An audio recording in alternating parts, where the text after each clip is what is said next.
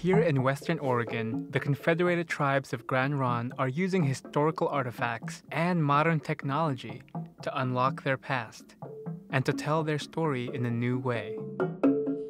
We have beaver teeth dice. We have dentillium purses from the South. We just wanted to pick several different items that reflected the different people that came here.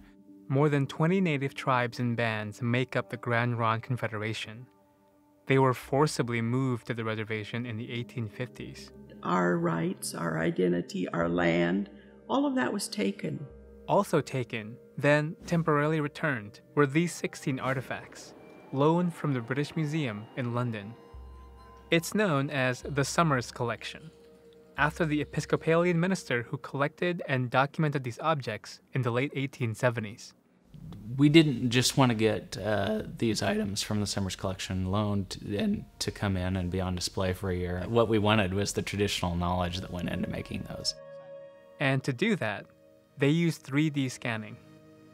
Using scans of these artifacts, the tribes are looking to fill gaps in knowledge about traditional resources and technologies. Like, they use iris. That's really nice detail. That's wild to me because that's so much work. Iris is really similar to silk, I guess. We have this rattle in the collection that has these deer toe rattles, and it's all this cordage. And finding out that the cordage is actually made of like wild iris fibers. It was definitely an aha moment, because if anyone knows anything about wild iris, these are like hair-like, very fine, like baby hair fibers that actually have this enormous tensile strength to them. The Somers Collection exhibit at the Chachalu ended late May 2019. Though the physical artifacts have been packed up and sent back to the British Museum, those 3D scans continue to support the tribe's cultural restoration efforts.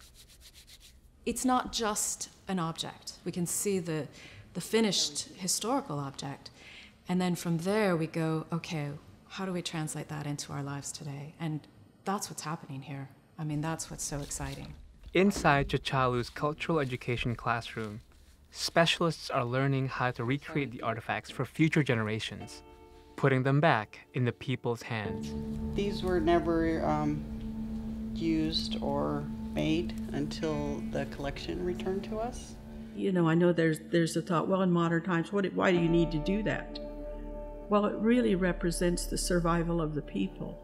Our goal was not to focus on 200 years of historical trauma. Our goal was to focus on all the landscapes that we come from. Our traditional lands all still exist. With a clearer understanding of their legacy, the Grand Ronde tribes have a shot at creating a better future on their own terms.